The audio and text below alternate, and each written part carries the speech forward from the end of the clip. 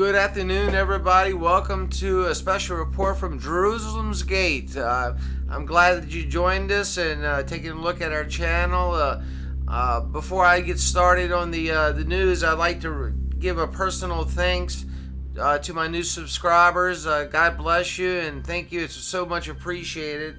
And we would try to get the news to you as accurate and as fast as possible with a biblical understanding to the news and what's happening.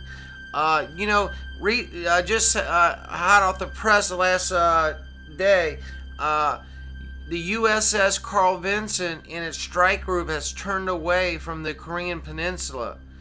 Now, why did our president turn away the strike group from the Korean Peninsula? I personally think that China told the president that if he does certain things, that he would turn away the strike group and show goodwill, that they'll make sure that Korea doesn't do anything.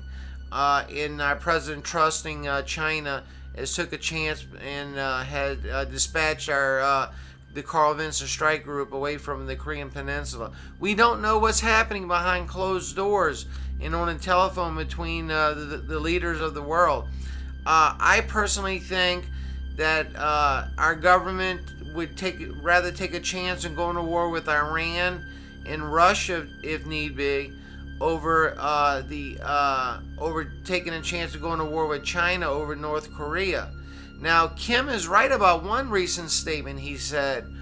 Believe it or not, he is right about one statement. He said, he was recently quoted as saying, the United States dare to go to war with anybody that has ICBMs with nuclear capabilities.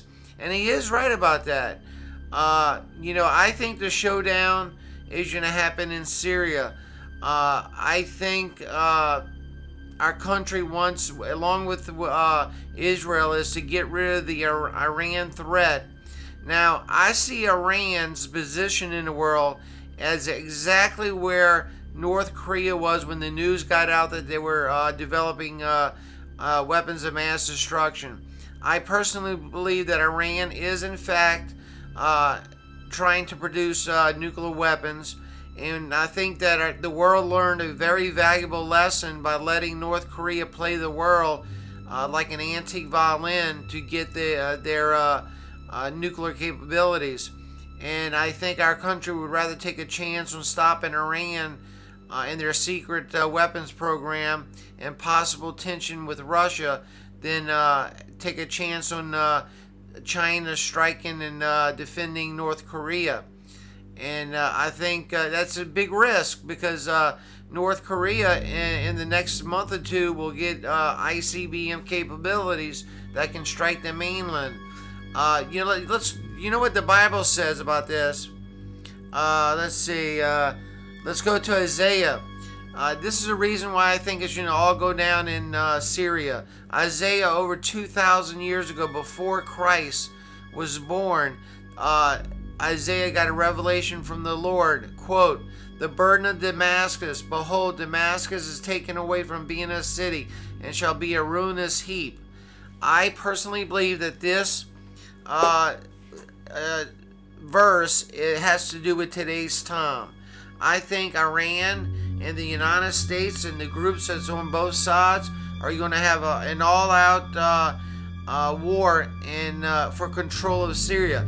I believe if you control Damascus, you control Syria. Whoever wins in the Battle of Damascus will win the war in Syria, simply put. But it states in Isaiah 17:1, the burden of Damascus, behold, Damascus is taken away from being a city, and it shall be a ruinous heap. And that's out of the King James Version. I always quote out of the King James Version. Now, what made if in fact this is for our government, I don't know. If this the next scripture that is perhaps being fulfilled. Daniel 11:44, it says, quote, but tidings out of the east and out of the north shall trouble him.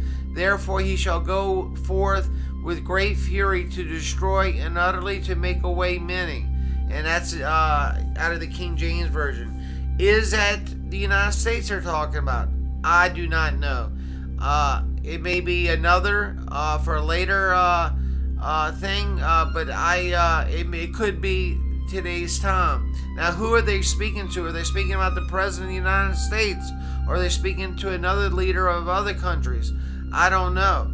But it plainly states, but tidings out of the east and out of the north shall trouble him. Therefore he shall go forth with great fury to destroy and utterly make away many. Now, when it says utterly make away many, that means destroy many, kill many people.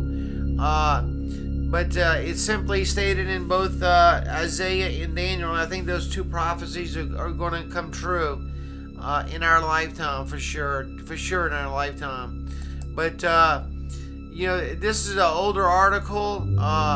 It's out of the national interest. The U.S. Army answer to Russia's growing military might. More missiles and munitions.